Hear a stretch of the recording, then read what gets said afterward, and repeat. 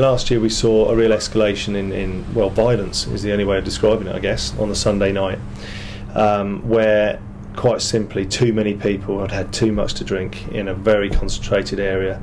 They were lighting fires, and big fires, which presented a very real safety risk to other campers on that site. Most people go to the site and are there purely to watch the music and have a good time. 95%. It's the small minority, I would reiterate that.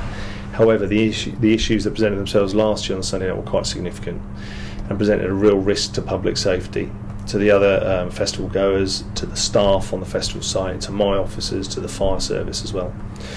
We've certainly put a lot more officers into the festival this year to complement the festival's own operation around the stewarding, and they've trebled their stewards this year in order to maximise the safety of the public.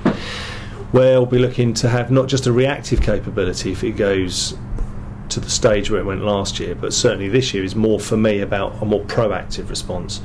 I want my officers to be engaged with the festival goers at a very early stage throughout the week, during the daylight hours, selling the crime prevention messages, giving messages such as, look, if you pick up a conviction for a minor infringement, and that's potentially going to prohibit your international travel, the conviction in this country can stop you getting into the States on holiday. They're the kind of messages we'll be using. They're quite powerful and people take notice of that. Most of those individuals at the festival site are young people. They're vulnerable themselves.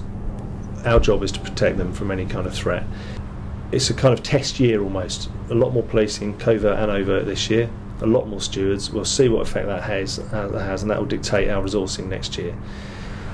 In an ideal world, we'd have no police resources there because actually it's just a music festival. Most of the officers involved at the festival come from outside of Reading. A lot of them have their days off cancelled in order to do that. So there's no implications around the resourcing of Reading. Well, it'll be business as usual, same numbers of police, probably even an enhanced level of resources because some of those people at the festival will probably be available to help out in the town as well.